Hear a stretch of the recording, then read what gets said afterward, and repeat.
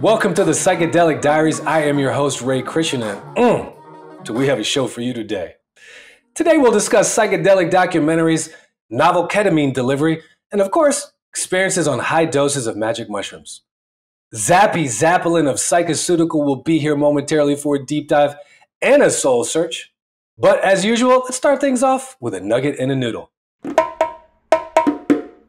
today's news nugget, the DEA has thrown a wet blanket on legalization momentum by outlawing research on 5 additional psychedelic drugs. And the drugs are already illegal, and the move specifically just makes research more difficult. So not the best look from the DEA on this one. And as for the noodle, something I've been noodling on of late, how do we find the sweet spot for psychedelics? On one extreme, they're kind of becoming a little bit over-medicalized. On the other side, there's a little bit too much woo-woo. Where's the Goldilocks zone? A lot of people want to explore their consciousness and their relationship with reality without insurance companies or chakra crystals. Intentional psychedelic use can actually be very simple. Get a safe space, dial in set and setting, and establish a very clear intention. Then launch. So what is the honey hole for middle-class psychedelics? Something to noodle on. Well, that's it for the nugget and the noodle. Our next guest is the Chief Visionary Officer at Psycheceutical. He is the producer of the documentary, The Reality of Truth. Zappy Zapolin, welcome to the show. Hey, great to be here. Honored. So many great guests. I'm, just excited to be part of the family. Oh, I appreciate having you here. So this is going to be a fun interview. Let's dive right in, Zappy. You were ahead of the curve on this one. And this psychedelic renaissance, obviously it's in full swing. But you released your documentary, The Reality of Truth, in 2016. And I'm curious, how would you compare and contrast the psychedelic climate when you were filming back in 2014 and 15 versus now in 2022? Yeah, at the time, everybody was telling me, and I really started to film it back in about 2012, and people were saying, Zappy, don't talk about this, just kind of skate around the edges. It's just too controversial. And I said, well, no, this is something that's personal to me. I was having a spiritual midlife crisis at that time where I'd done everything society told me to do, but I just, wasn't totally fulfilled. And I thought back to when I had done psychedelics when I was younger and I had an incredible experiences. And I thought to myself, you know what? If I could use these plant medicines to go inside myself with the right intent, maybe I could get some of the answers that I'm looking for. And so for me, even though people were saying, don't do it, don't talk about it, don't film anything, I was just like, you know what? This is for me. And if I can share it through film, then it maybe can help a lot of other people. And I don't really care. This is 10 years ago, I was saying, these things I'm hearing about like ayahuasca and San Pedro, I have to, really explore this because the other things aren't working. I already made the money. I had the family. I did what society told me to do. And here I am, like I'm supposed to be fulfilled, but I'm not. I still have questions and I still need some healing. Well, it's funny because when I started talking about my own personal experiences, I went through a similar vexing process of, oh my gosh, is this too much? Am I sharing too much? And I was like, no, I'm going to be bold. I'm going to write down my experience. And then I look up and I'm like, this guy Zappy already did a documentary about it 8 years ago, put his whole story out there. So thank you for being one of those mavericks. And, in this interconnected universe, we all kind of affect each other. And I think you've had a profound impact on this entire industry. So again, thank you for that. I appreciate it. And I'm curious, as you have now parlayed some of this psychedelic expertise into an actual company, Psycheceuticals, with this focus on drug delivery. And I think you're also talking about engineering out some of the hallucinogenic experiences, which I think is fascinating. Zappy, as you look back at the last 12 months for Psycheceutical or even KetaMD, your other brand, what is a hard-earned lesson that stands out and what's a current challenge?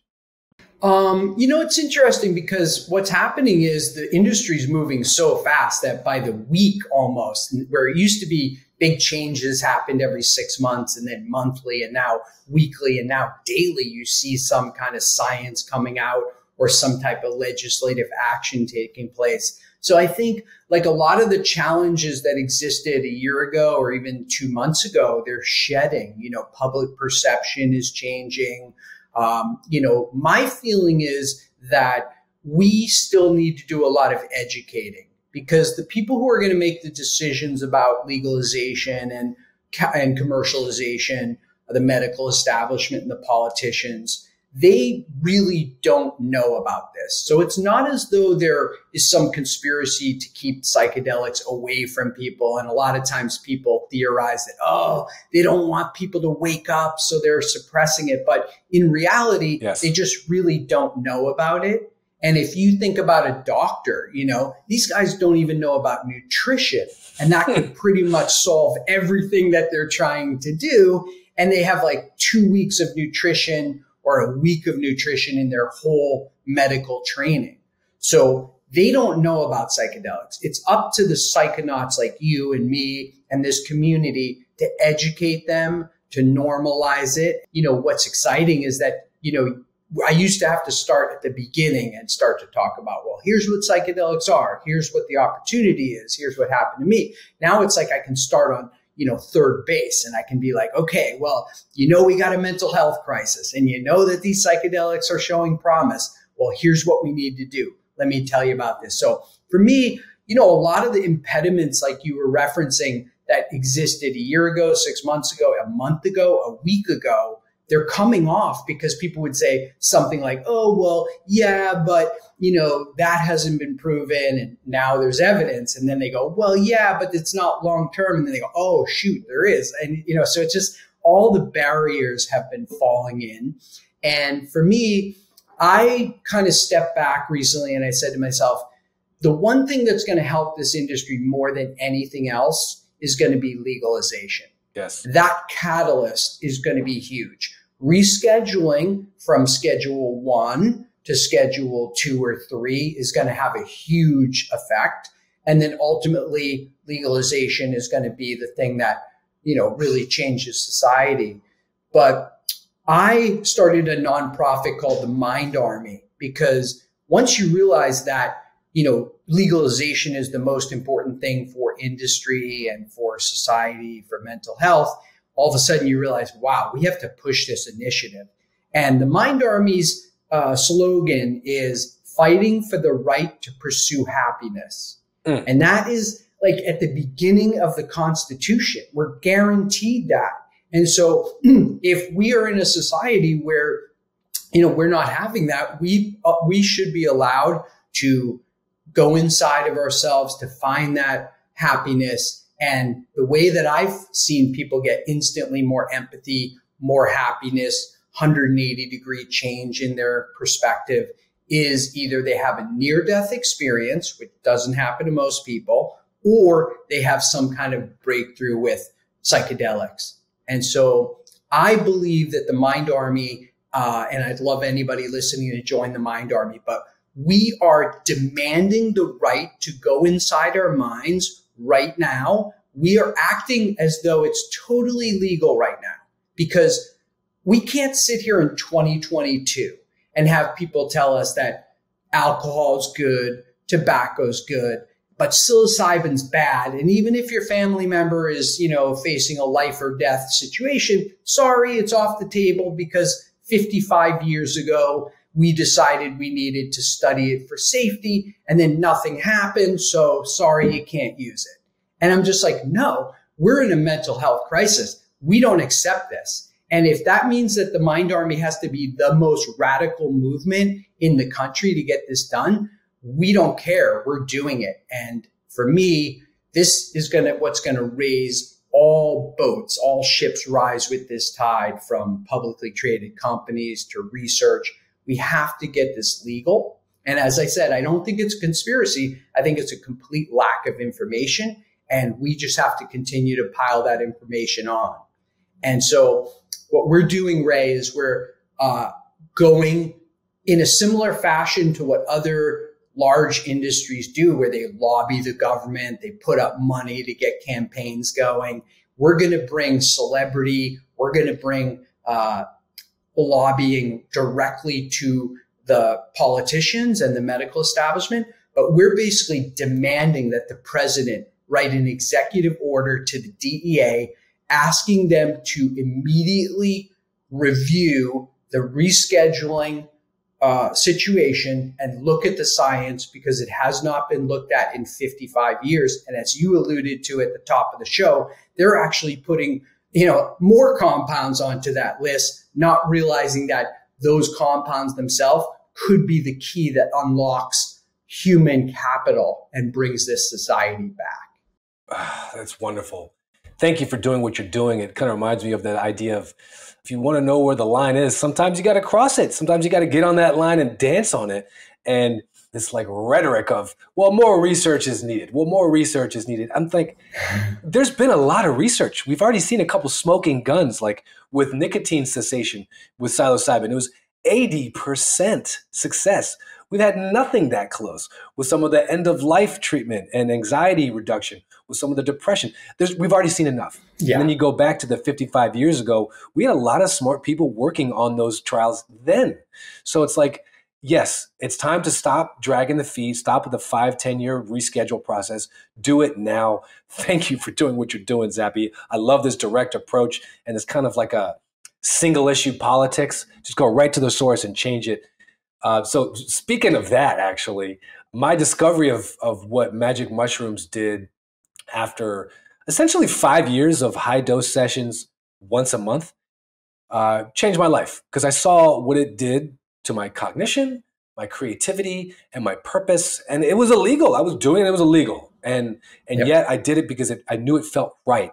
And for you, I'm curious, for those that haven't seen the documentary, I'm curious what your journey with psychedelics has been like. And specifically, Zappy, you talked about this really interesting concept of, you made the money, you got the family, you got the stuff, checked all the boxes, and yet you felt this sense of dissatisfaction. And I'm curious, what changed? Yeah, I was really lucky, because if I had found myself in that situation without any tools, I don't know, I might have just been like, screw it, this isn't worth it. I followed a false promise.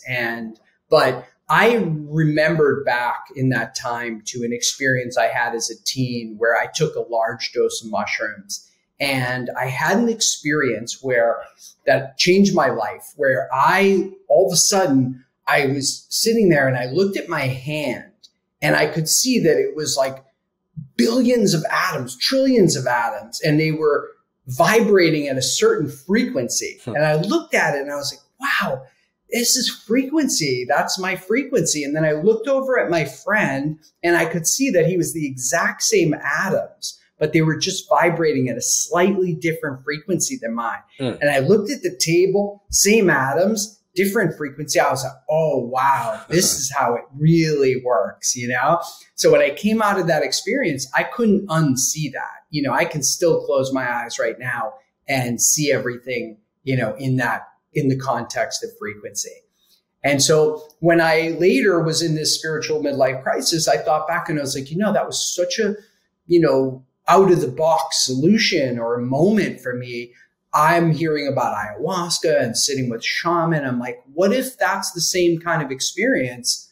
Maybe I could use this to get some more insight into myself and how the universe works. And that was my impetus to do that. And so that's exciting. I want to tell you though, why I'm pounding the table. Like I could probably, like a lot of people, just rest on my laurels and kick back on my hammock and just, chill and be like, oh, I'll check it out. I'll come back in 5 years and everybody will be using mushroom microdosing instead of antidepressants. And I'll just leave it at that. But the reason I can't stop and I'm going every day and I'm honored to be on a show like this is that we've got a crisis moment coming. Ray Kurzweil, the futurist, who's become, the chief science officer at Google, and he's a great futurist. He says that in 2045, which is not long from now, we are going to reach singularity. And that means that we will have our brains will be directly connected to the cloud, to the cloud internet, and we will have AI running calculations for us at that point. And he said that in 2045, the average person who has this technology embedded is going to be 1 billion times more intelligent than we are today. 1 billion times, okay? And with that kind of power comes a lot of responsibility, because at 1 billion times more intelligent, if I want to blow up Miami or, destroy something, I could do it in that moment. And I think, you think about, wow, well, if some high school kid breaks up with his girlfriend or boyfriend and then gets pissed off and decides they want to destroy New York City, they can do it in an instant. And so before that power happens in 2045, we have to raise the collective consciousness of society to be able to handle that. And the only way you raise consciousness quickly, raise empathy, is through these incredible tools that we have that allow you to, elevate your consciousness. So I'm pounding the table. I'm saying, we can't wait. We can't wait till 2044 and go, oh, you know what? How are we going to raise consciousness? Because we have a lot of power. We have to do it today. We've got to get a critical mass. That's what the Mind Army's mission is. It's like, let's get this critical mass now so we can handle this situation coming up with this technology. Ah, that's fantastic. It kind of reminds me of the whole double slit experiment. Observation changes the outcome. It's like the more we take our focus and our consciousness on this problem, the more we are actually collapsing the tesseract into a new reality that has this more connected, more interactive and kinder and healthier universe in a way. So it's almost like if there is a multiverse, we can kind of shift over to one of the healthier realities out there. And it sounds like when you talk about this stuff, I think you and I probably are kind of prone to it. It's easy to get hyperbolic, and yet it feels warranted. The stakes are so high with this. So I appreciate what you're doing. And Zappy, you did such a brilliant job of describing that vibrational frequency on your hand, and you saw your friend doing it.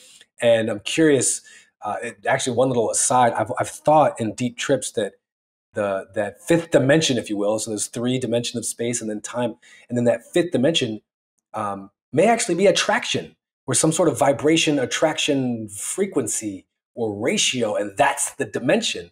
And I'm curious for you, one powerful mystical experience. So you said that reminded you, so you went back and did ayahuasca. I'll share one quick one I had. And then I'll kick it to you. Zappy, I had one where it felt as if I was an alien consciousness that was zapped into this human avatar. All mental and physical memories were gone. And it was like the universe said, okay, go. What can you do with this? And it kind of changed my whole perspective on life. And I'm curious for you in your later years, Zappy, what is one profound mystical experience that still resonates with you? Well, one of the most powerful one for me, I didn't describe it in the Reality of Truth film, but I did describe part of the moment. But what happened to me was that this changed my life, was that I was deep in this ayahuasca experience. I was hours in. I got to this place where I knew I could ask any question. And I asked the question that I described in the Reality of Truth, like, why do bad things happen? And I was like pulled out to the edge of the universe, and I was looking at like everything contained in the universe, like maybe God would be looking at it. And I saw it, and the spirit said to me, do you see that? It's perfectly balanced. And I looked at it, and I was like, wow, you know what? Like, wow, it is. Like if something happens over here, it gets made up. And I had that. I described that in the Reality of Truth. But what I didn't say is I was hearing this voice for the first time, God conscious voice said to me, and it said to me, do you know how you're breathing right now? And I like thought about it. I was like, no, I don't know how I'm breathing. And it said, do you know how you're growing your hair? You're doing it, but do you know how? And I was like, no, I don't know how. And it said, then what makes you think I need your help?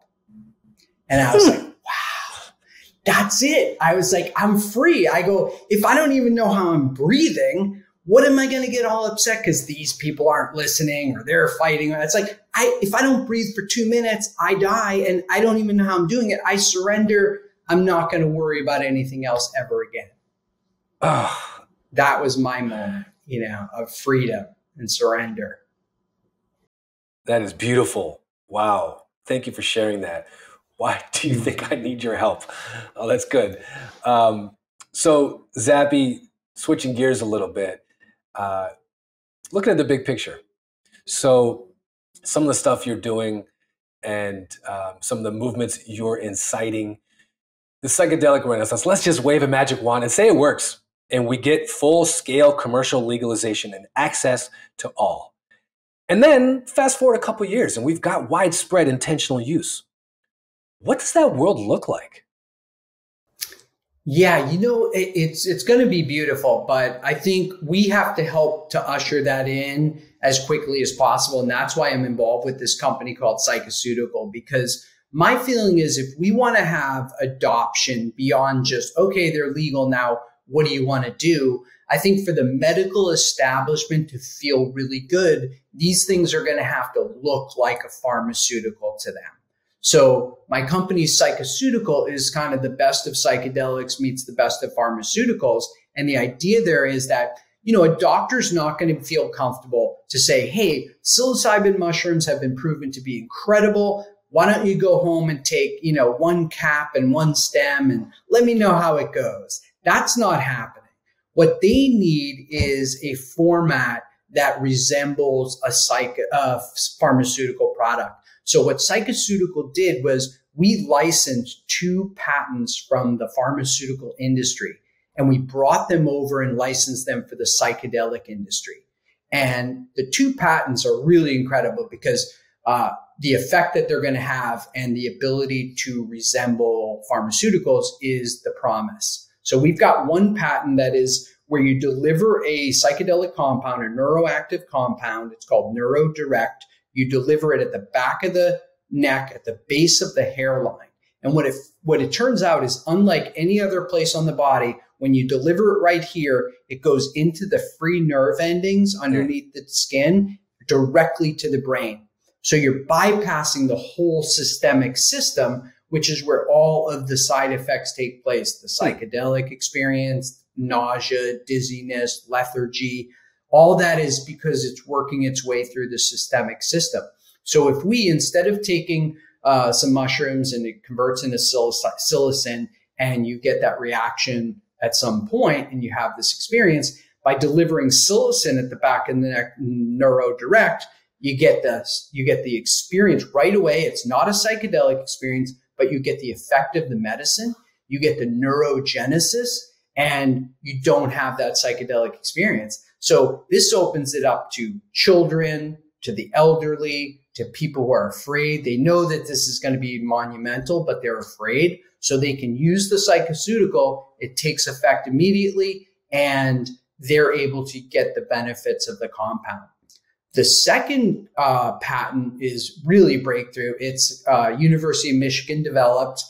It's called Janus particles. And what it means is we've got these layered nanoparticles where we can put together any compounds. We could put together multiple psychedelics together. We could put an oil-based one with a water-based one. We put them together in these layered nanoparticles. And whatever we develop, whether it's every hour or 2 hours, a layer comes off and you get more of the medicine.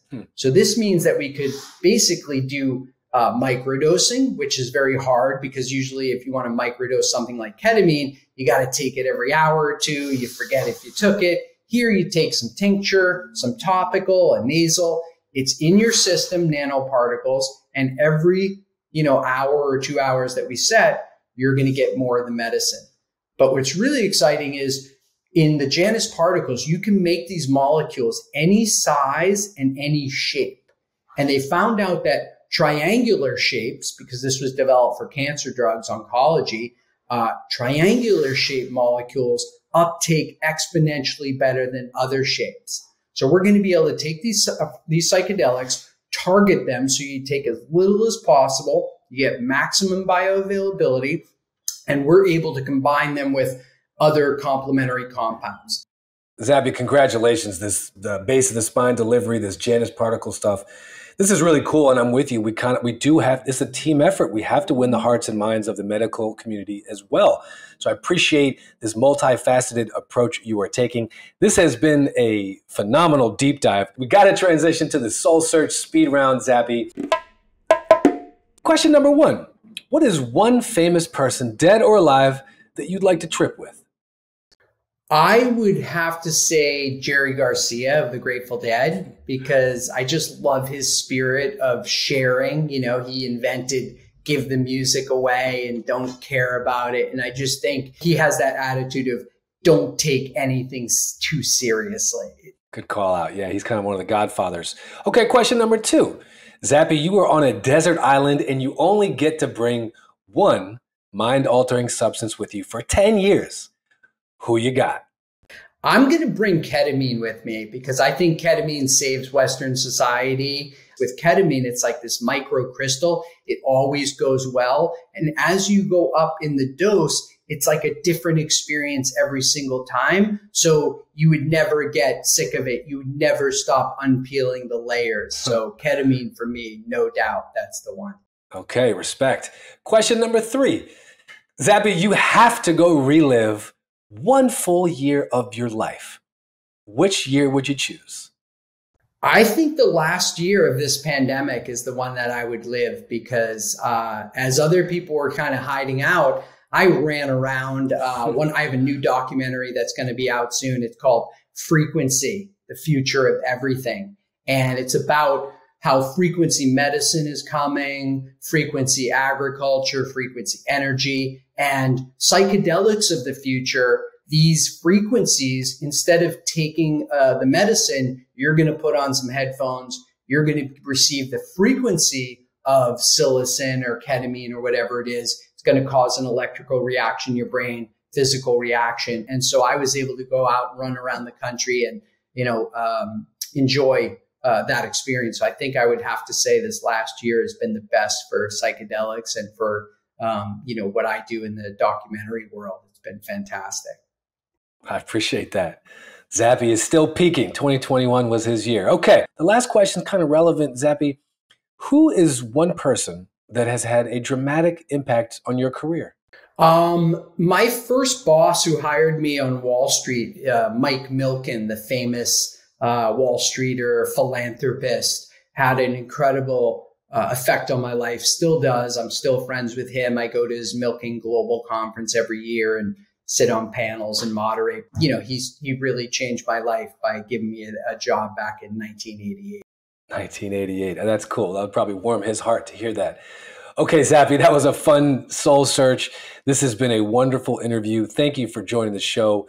Really quick before we jump, what is your ask of the users? I know you have a cool newsletter, investment newsletter. What would be an action item for the listeners and viewers? I'd love you to join the Mind Army and see what we're doing. Stay tuned, zappyzapolin.com. You can go to zappyzapolin.com or find me on social media, but we've got KetaMD, which is an at-home ketamine treatment that's going to launch soon. And I think that's going to be incredible for people to be able to access ketamine in a cost-effective way in their own home. And I have a newsletter called Palm Beach Special Ops. My partner, Tika Tawari, who's a famous Wall Streeter, him and I are doing a newsletter about psychedelics and alternative technology. And so check out Palm Beach Special Ops. I think my idea is that you, me, the rest of the psychonauts were so early that we deserve to be the people who make a lot of money from this trend. And I'm telling people, if you buy good companies right now and you just sit there and wait for rescheduling to happen or legalization when that happens, these are catalysts that are going to bump these stocks. And we're saying that this is like owning the pharma companies in the 1920s or the biotech companies in the 1990s. You could make 100 years of stock market returns in the next 18 months. So I encourage anybody, it's as simple as owning, there are now these exchange traded funds, these ETFs. You can just buy one of those. It's a basket of all the top psychedelic stocks. Buy some of that, put it away, don't look at it, and come back to it in the next year or two. And you're probably going to see that you might have made 10 or 20 or 50 or 100x on your investment. Wonderful. Wonderful. Go check that out. We'll get those links in the description. Zappy, this has been a fantastic time. Thank you for joining the show. Thank you. Appreciate what you're doing. And thank you for watching this episode of the Psychedelic Diaries. I am Ray Christian. We'll see you next time.